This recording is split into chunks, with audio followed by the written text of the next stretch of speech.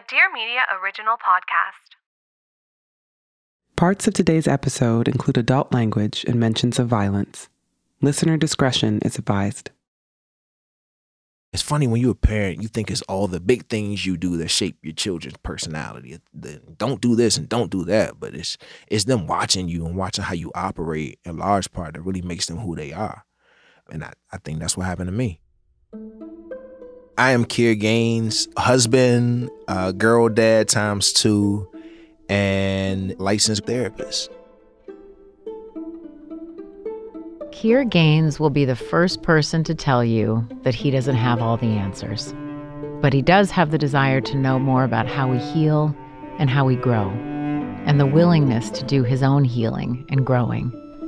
He's especially interested in the healing of Black men, Black families, and the Black community as a whole. Kier grew up having to make sense of two opposing worlds. A safe and loving home with his mother filled with hugs, kisses, and forgiveness, and the world outside that was filled with aggression, where fighting for a reason or no reason was normal. As I listened to Kier's story, I started thinking about masculinity. What is it? There's so much discussion about toxic masculinity, but not a lot of talk about the other versions of masculinity. What does it take to be a man? What does it take to be a Black man? I was struck by how Kier navigated the confusing contradictions of masculinity as the center of his world was falling out. Guided by the light inside him, the melodic cadence of his childhood, and his mother's ideology of being a good person, Kier is sent on a life journey that results in a redefining of masculinity, and specifically Black masculinity, one that is not based in gender norms, but instead based in humanity. Now a husband, a father, and a licensed therapist, he is living a life he never envisioned. I'm your executive producer, Tracy Ellis Ross, and this is I Am America, where we meet people who are redefining their own identity, the idea of community, and the possibility of our country. These stories are beautiful, heavy, and light, and they allow us to reimagine and reframe what we know about this country.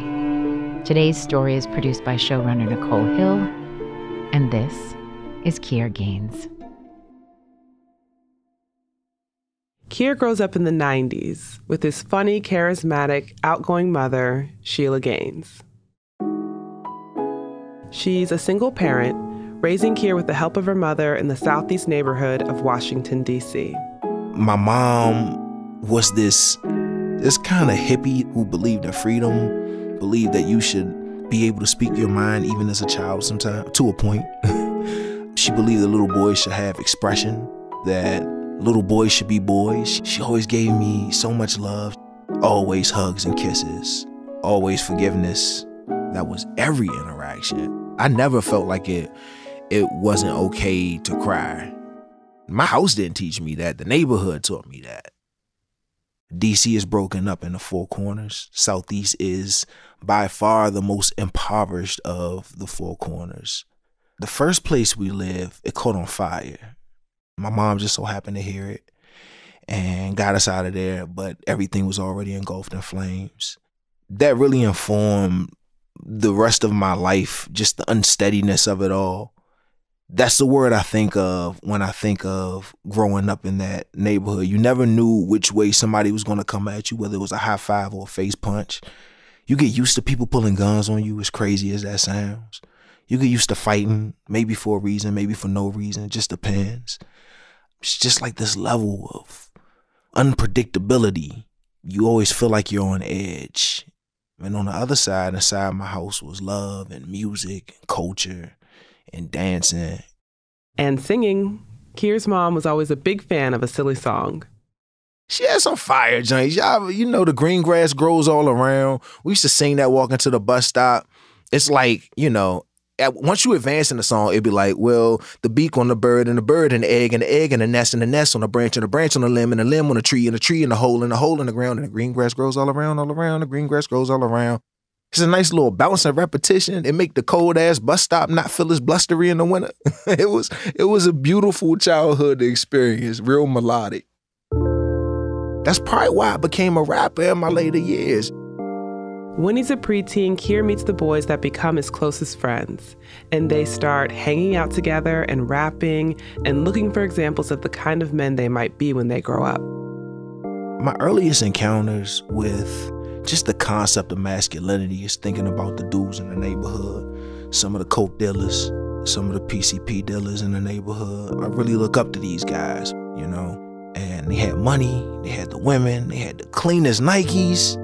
They have everything that you believe you can't have in this living environment. And you want to have the stuff. You want to be in the presence of these dudes or be like these men, but you know that something is wrong. Like something's amiss here. Nobody else in this neighborhood has money to dress like that. But those are the only men who are around. Kier doesn't know his dad, and when his mother talks about him, she's usually pretty vague. There were some uncles around, but they didn't seem all that interested in hanging out with the kid. One year he had a black male teacher, but it was just that one time. But even without other men to point to as examples, his mother was able to instill in him a strong sense of what she believed it took to be a man. She raises me to be almost like this whole ideology that if you're a good person, you'll be a good man by default. And I can't say I grow up trying to be a good man or trying to, I don't know, chase an ideal or chase this vision or this image. I just grow up trying to be a good person. In 2004, at the end of his senior year of high school, Kier's mom passes away from cancer. He's 18. He doesn't know to look for a counselor to help him navigate the grief or come up with a plan for how to do life without her. But he does have his friends. My friends showed up for me. Just something as simple as calling and having the space to say, man, I'm lost. I feel like I'm falling and there's nothing around me to grab onto and I think I'm gonna hit the floor. And just have that person sit with you. A person sitting with you, not feeling compelled to fill space with words, and also have like this deep love and understanding of who you are. They don't tell you what they think you need to hear to make the situation not awkward. They tell you what you know you need to hear because they love you and they know you. And that is a life-saving thing.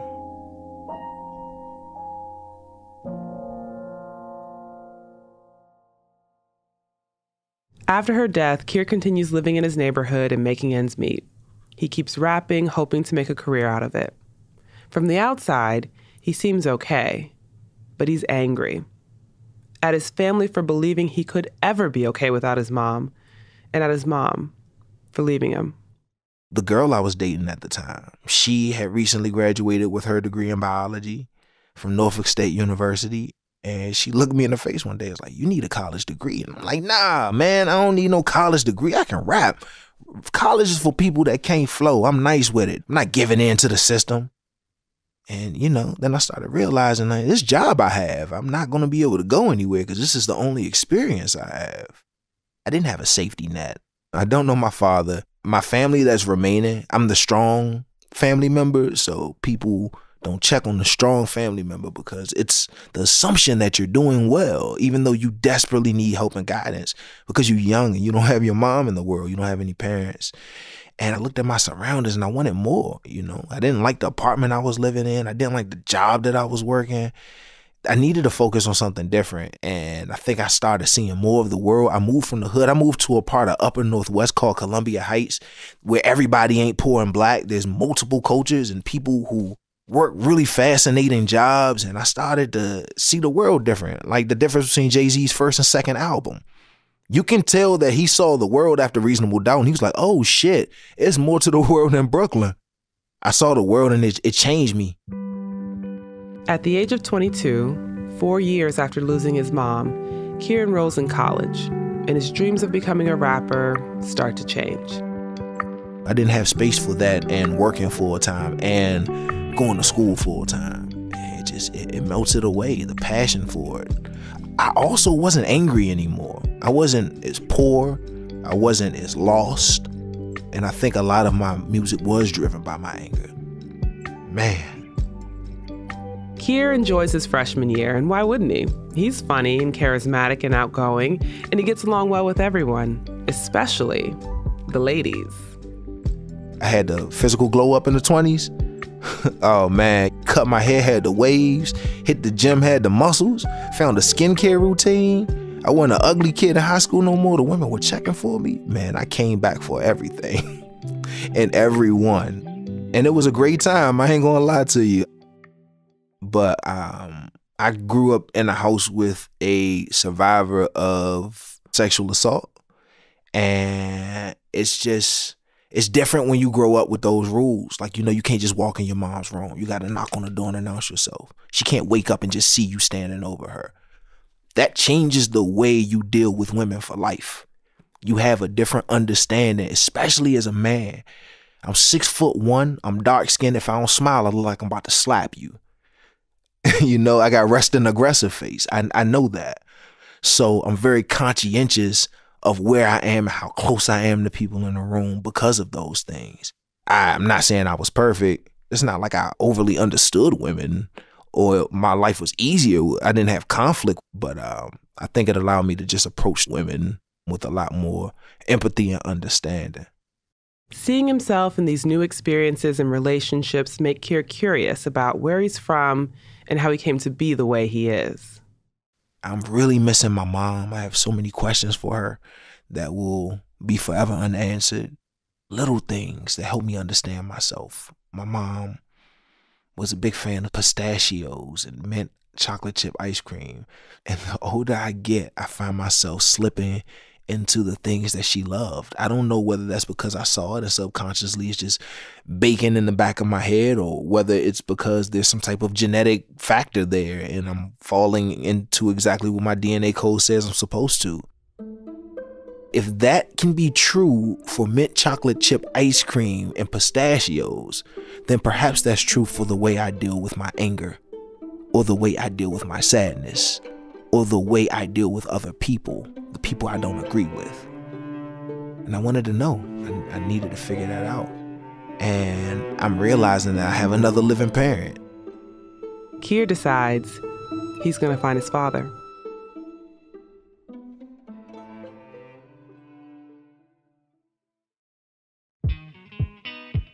I'm Khalil Gibran Muhammad. I'm Ben Austin. We're two best friends. One black, one white. I'm a historian. And I'm a journalist. And we are back for season 2 of Some of My Best Friends Are, where we have real talk about the absurdities and intricacies of race in America.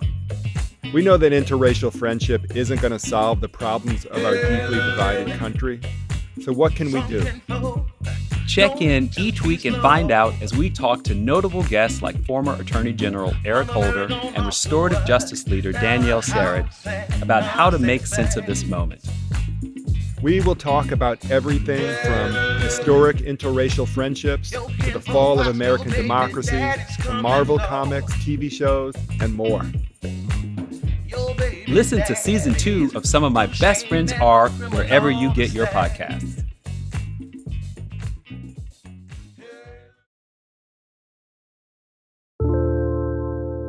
Kier talks to his family and learns that one day his mother came home from college pregnant with him and thrilled about it.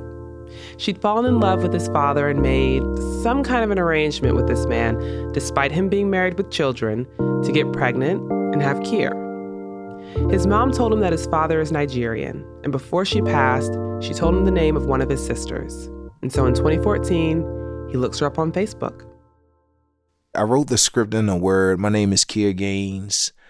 I'm looking for my father. This is his name. He has a daughter. This is her name from what I understand. If you could try to connect me, or if any of this sounds familiar, please let me know. I never thought that anybody would respond to an unsolicited message from some random guy in the States looking for his father. That is the scammiest sounding non-scam of all time.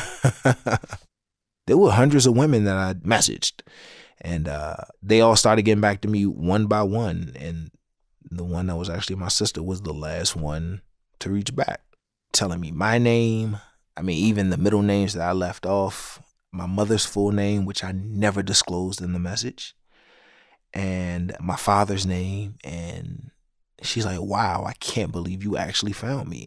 And then a follow-up message from my actual father. The message was like, hello, Kier. I'm so glad that you reached out and you found me.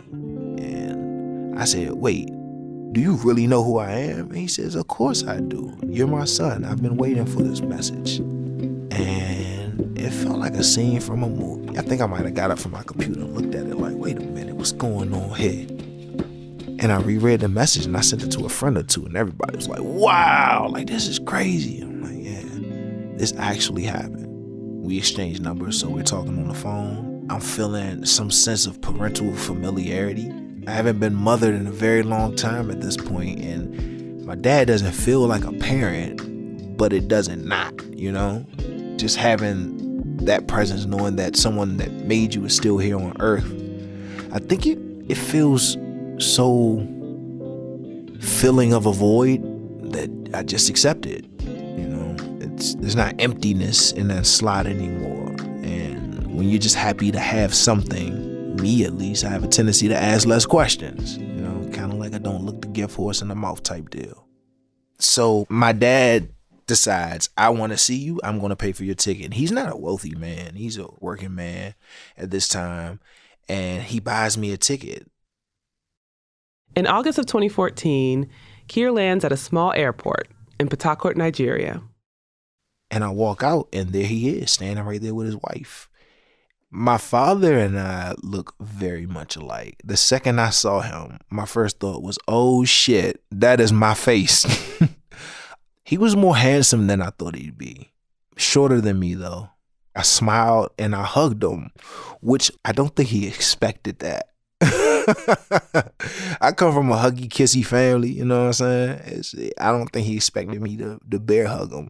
And then I looked at his wife, and she has this big, bright smile. She has all these big white teeth in her mouth. She has really chunky cheeks and big dark eyes. And she reached her arms out with this big, bright, beautiful smile. Oh my God. And then she embraced me. And there's no weirdness. Kier gets in the car, and for the first time in a decade, he rides home with a parent. Kier's father takes him around his village and proudly introduces him as his son. He meets his siblings, there are 5 of them, and they tell Kier that their dad had been a great father to them. Over the course of the week, the two take walks and share meals and travel together, and Kier tries to get a better sense of who this man is. The best way I can describe my father's demeanor is subdued excitement. He's more laid back than I am, a tremendous storyteller. He speaks in parables. Very religious, very close to God. He's not warm.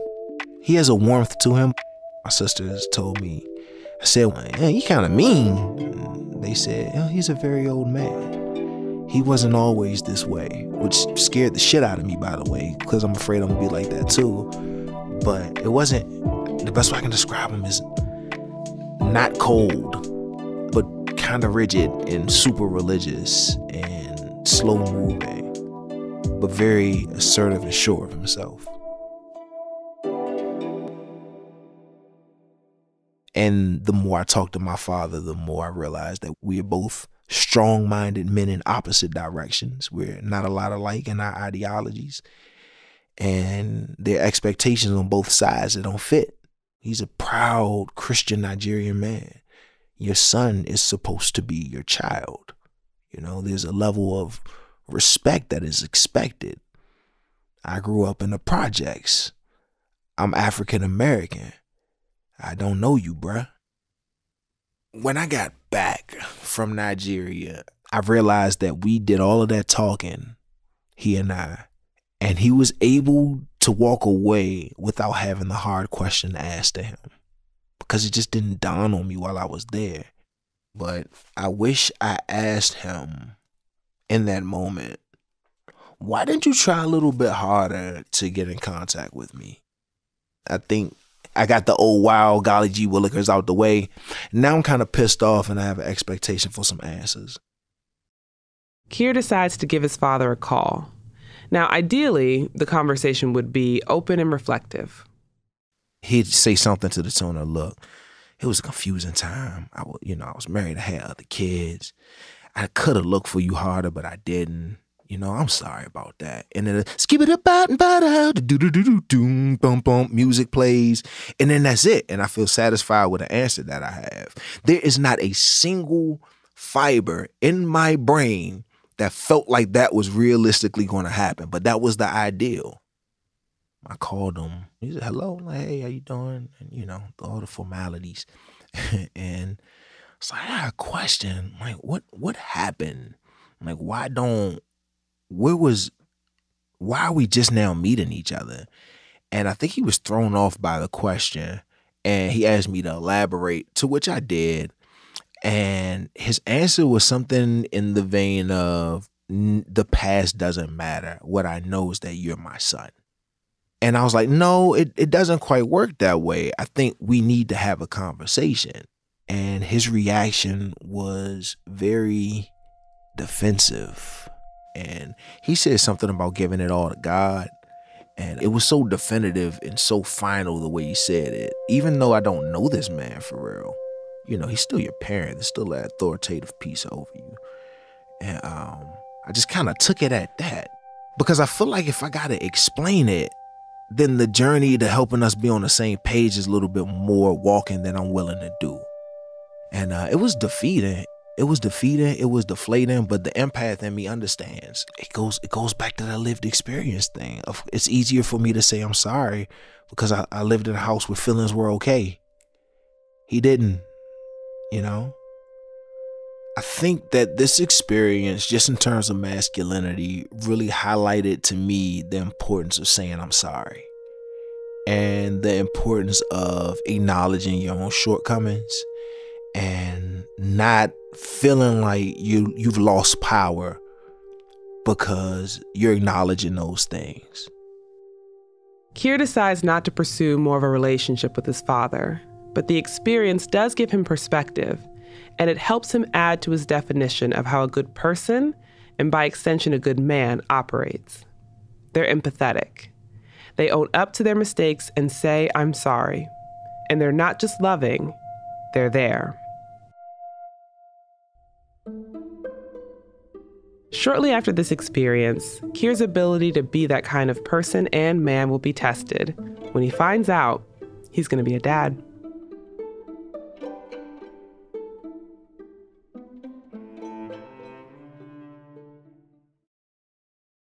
Tracy Ellis Ross here.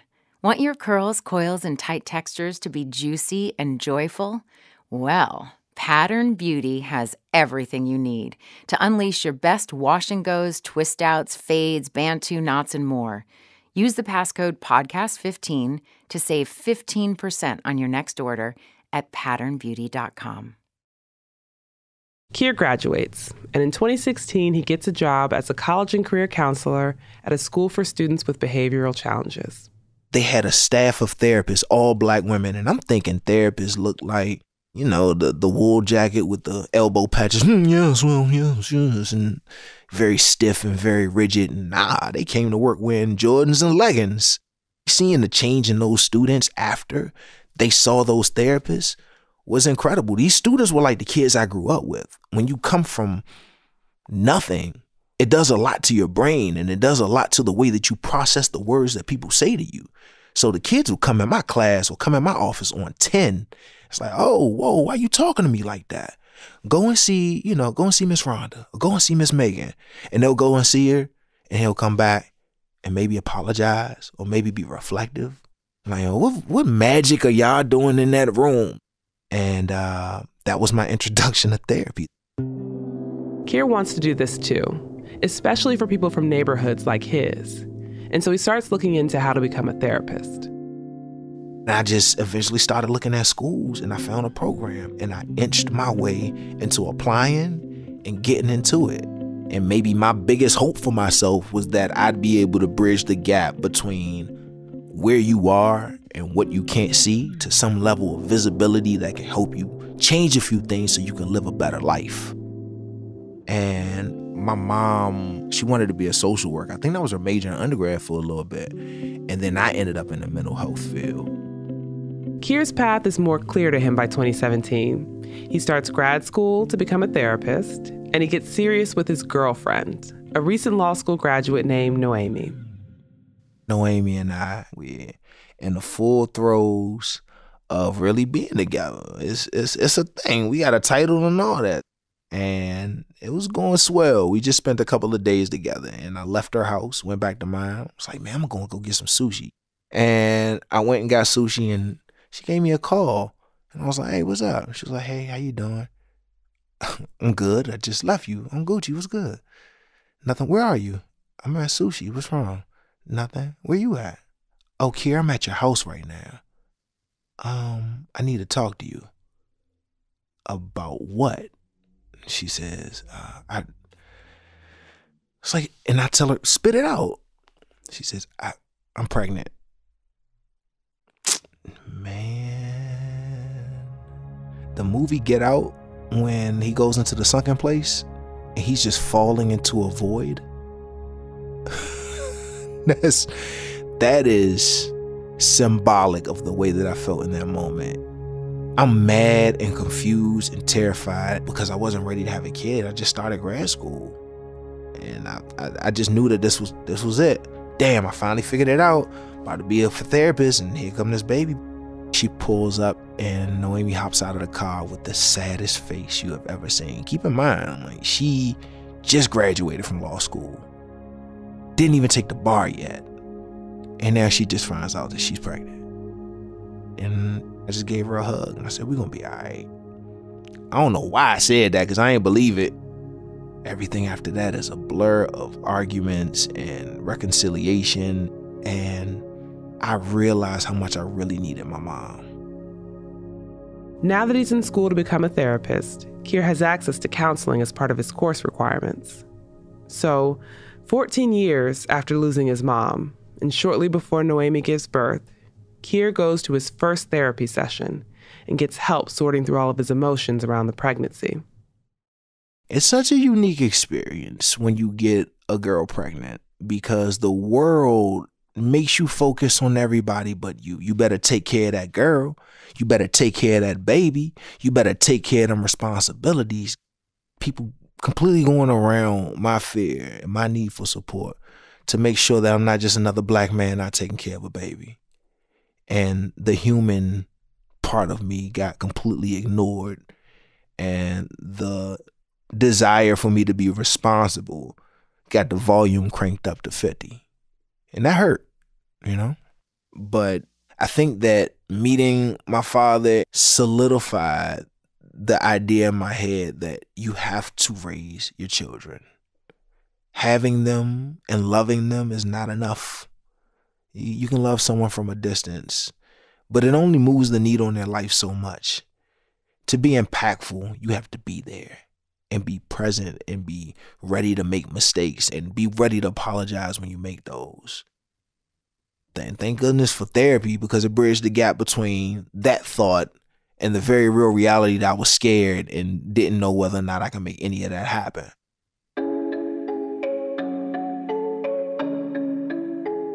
When my daughter Emery was born,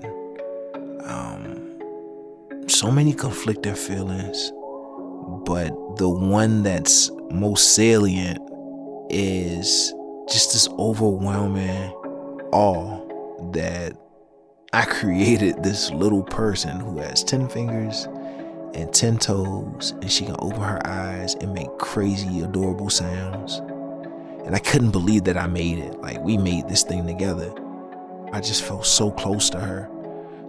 And there was just this something in me that made me want to give 1,000% effort just to give it the best shot. Kier's concerns that he could be just another black man not taking care of his kids couldn't be further from his reality. He dives into being Emery's dad, and despite the stereotypes, studies show that's to be expected. The CDC released a report in 2013 stating that Black dads, whether they live with their children or not, are more actively involved in their kids' lives than their counterparts of other races. That didn't go quite the way we thought it would. Emery had a complete and total meltdown towards the end of that photo shoot. She had ice in. Kier and Noemi start a vlog to document their parenting journey. At first, the only people that watch are their friends and family, but eventually more start to find and follow the channel, in particular young Black men. Meanwhile, Kier keeps working towards finishing grad school and becoming a therapist. Towards the end of his studies, he takes a class taught by a professor he finds to be absolutely brilliant named Dr. Ottawan. The class is all about trauma, and he's actually looking forward to it. I'm like, I bet we about to come in here and figure out how to help people through their trauma. Let's go. And on the first day, she like, nah, we're going to help you deal with yours. And it's like, oh, no. This ain't about me. It's about them. And, man, that class, she helped me realize that if you don't fully understand your stuff in the genesis of the words that you say and the behaviors that you demonstrate and the feelings that come up inside of you, then you will try to heal someone and you won't be able to fully get them there because your stuff will then become a web. The themes of this class make it into a video he films in 2019 for their vlog. In it, he's on a walk holding Emery and reflecting on what he's learned about fatherhood and masculinity.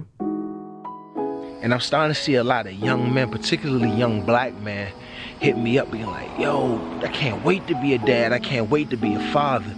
And I love that because I think the men that were a generation before us got raised by the men that were a generation before them. And those men didn't really know warm love because a man didn't express those things that way back then. But I think my generation of dads is doing a better job of being transparent. And I feel like I owe those young men to tell them, like, bro, this is hard. And it can be incredibly painful if you allow it to be. So before you take on a family, bro, go see somebody about your past. And go see somebody about the trauma that you've endured throughout the course of your life and start healing. In 2020, the video goes viral. Kier, Noemi, Emery, and later their second daughter, Sydney, are launched into the national spotlight. Videos of Kier with his girls being affectionate and silly and encouraging of their emotional expression and apologizing when he's wrong attract millions of views and comments. Kier gets invited to give talks and speak on panels and give some pretty high-profile interviews. What's up, brother K. Brown? Hello, Miss Oprah Winfrey. How y'all doing? Oh, so great to see you. Fantastic, man. We love the message you're putting out into the world. We heard you on the tape that how you grew up without your father present. So who helped raise you, man? That is the question that everyone always wants to know. How did he become this kind of a man without an example? But especially, how did he become this kind of a father? When we asked him, he said he wasn't really sure and tried to guess at it. But with some nudging, he sees it. Damn, yeah, you're right. I do parent exactly like my mom. I didn't realize that. Yeah, I don't think that a little boy like me gets raised where he was raised and exposed to the things that I was exposed to and still emerge with this sense of compassion and empathy for other people, you know, in this man's body, in this man's experience without a mother who made that the linchpin of our relationship. Just positive regard and freedom of emotional expression. But I don't think it's as conscientious as this is what worked for me when I was a kid. This is my memory and I want my daughter to have the same thing. I think it's just embedded into who I am. Yeah, I'm my mom. I'm my mom. She used to do this thing where she would doodle patterns. I find myself doing that. She was a lactation consultant in poor neighborhoods. And my wife breastfed my first daughter for 18 months. And we on 6 months of this one right here. And it allows me to support her through the journey in a different way because I just feel connected to that experience. It's little things, man. It's funny when you're a parent, you think it's all the big things you do that shape your children's personality. Don't do this and don't do that, but it's them watching you and watching how you operate in large part that really makes them who they are. Your kids don't need a perfect parent. They just need a present one.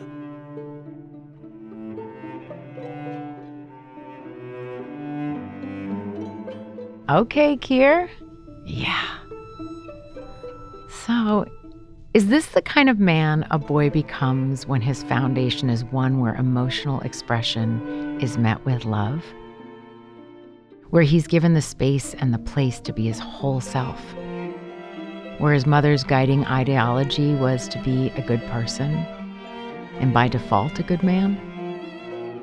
How odd that I don't have the language to name the kind of man that I think Kier is without having to name it in opposition to something toxic.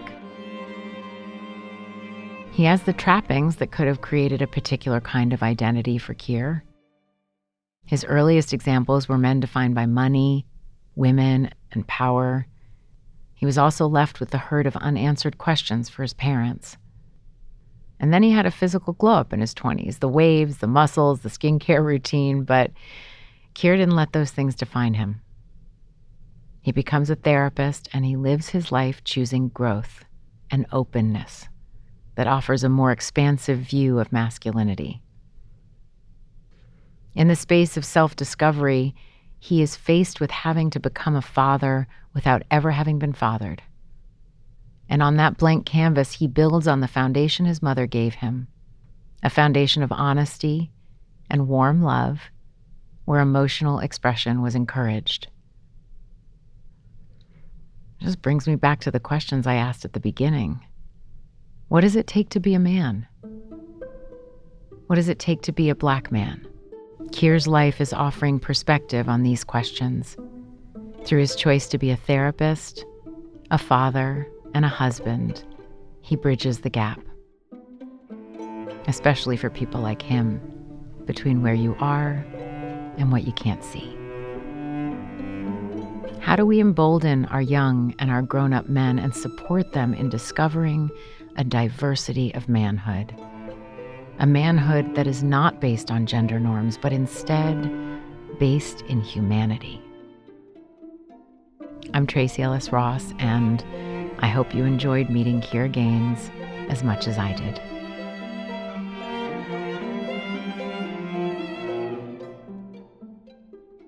I'm America is a co-production of Dear Media and Joy Mill Entertainment.